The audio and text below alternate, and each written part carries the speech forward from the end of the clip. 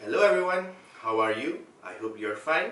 Today we are going to talk about e-procurement and how can it help the purchasing process for your online venture. Let us start with what is procurement. Procurement is actually the purchasing process of an online venture to get all the supplies that are needed from various companies. And this is a very important aspect to the supply chain. The reason behind it is because if there is a disengage between the supply chain and the procurement, problems such as out of stock, not delivered on time, and slow processing periods will happen to the organization when it actually tries to engage with the customer. When talking about purchasing, there are 5 rights to purchasing.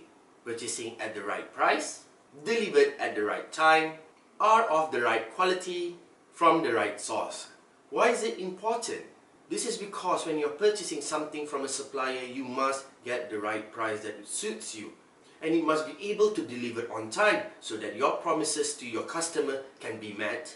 Are of the right quality is to ensure that the promises that you make are actually met for your customer, because if the product you yourself is getting is not of good quality, it can affect the overall end product. Of the right quantity is to ensure that you do not waste space but due to overstocking. From the right source means that you get the product that you are actually seeking for and not a clone or a copy of great quality. Therefore, when you talk about e-procurement, you must talk about why does e-procurement became a very important factor in online venture. This is because the introduction of electronic procurement improves a lot and helps a lot for the organization itself. Therefore, the drivers to e-procurement are control, cost, process, individual performance, and supplier management. When you talk about control, why is it important for control to happen? Because why? If you have a unified system to actually procure the stuff you need for your organization, it can improve the process flow for your supply chain management. When it comes to cost, it lowers the cost for the organization because there's no waste and it's just in time to inform your supply chain.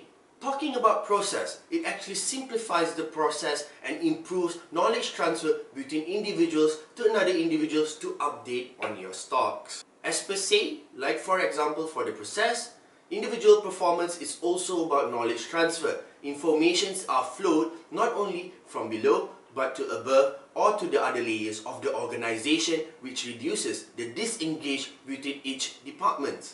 Supplier management means that you can actually keep track of the suppliers that you have and ensure that you get the best price from which supplier of your choice.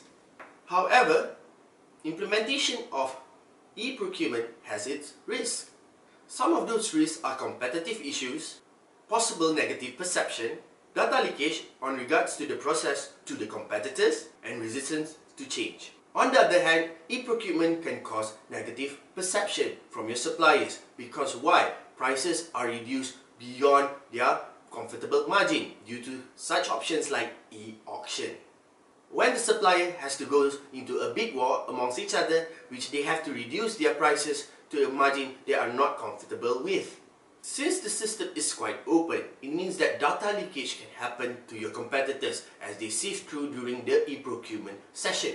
Not only that, implementation of e-procurement can cause resistance from your employees to the change due to its complexity in implementation. In conclusion, despite the risk that actually comes with e-procurement, a lot of online ventures are actually using e-procurement as a part of their daily business purchasing process. The reason behind it is because the driver itself is bigger than the risk itself.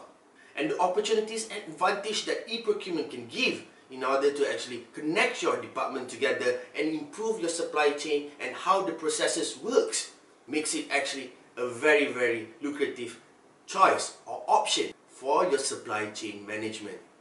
Therefore, now we will talk about 3 alternative models to e-procurement. The first one is one-to-many, or you can call it sell side. The next one is many-to-one, or you can call it the buy side. Finally, many-to-many, which you can actually call the neutral exchange. What is one-to-many?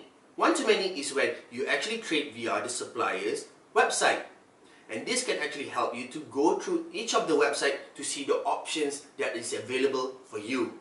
Though the disadvantage of this is that the inconsistency of the web layout can actually confuse some of your employees when they are doing the purchasing order. When you talk about many to one, is that the suppliers goes to your website in order to see what are the opportunities that is given to them through your e-procurement system.